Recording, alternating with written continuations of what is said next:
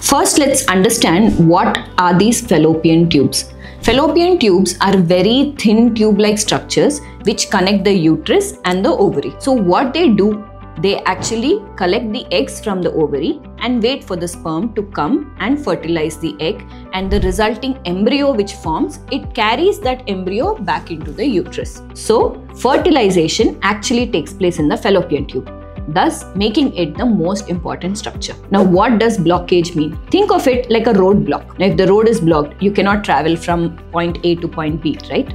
So similarly, the egg cannot meet the sperm and embryo cannot form.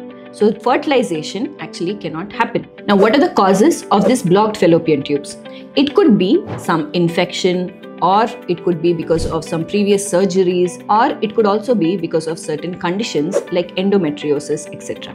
Now, one thing you should remember is that if one fallopian tube is blocked while the other is open, natural pregnancy is still possible provided your ovulation is happening, your egg quality is good, husband's sperm parameters are also normal. Then you can definitely try for natural cycle pregnancy. But if both the fallopian tubes are blocked, IVF is going to be the best option possible. At VRIKSH Fertility, we help you diagnose the problem and treat you accordingly with the most advanced fertility treatment options available.